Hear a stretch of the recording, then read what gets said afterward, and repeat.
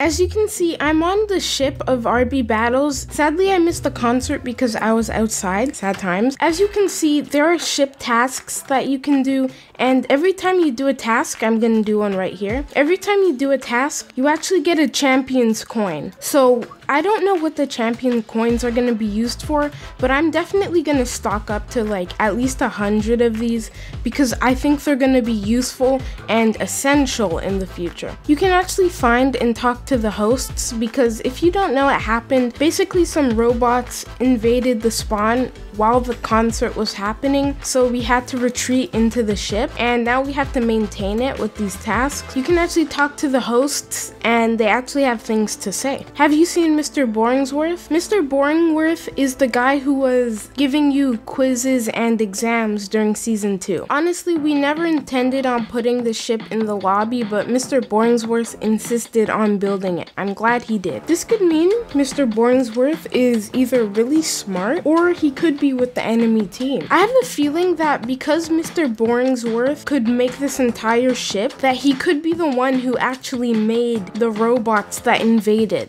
So he could be a backstabber. I like their dialogue. I don't know where DJ Monopoly is, but I would actually find it really nice and like an Easter egg to the other people who played RB Battle Season 2 and got the items if you could like use DJ's Sword of Agility to move faster, and if you could use Russo's Sword of Truth to like find hidden pathways to get to your tasks quicker. I think that would be really cool, but clearly they didn't do it to give everyone an even chance, which is fair to everyone, which is a good thing. But yeah, so you don't have to do the tasks for the ship to keep going, but you have a little more than a day to, and you really should, like honestly, you should do the tasks because you never know what these champion coins are going to be used for. That's all for this video, and hopefully I'll be able to keep you updated on later events that happen. I know I said the video's over, but if you actually go back over here to the end of the ship and look out of it, we're traveling through like a technology space,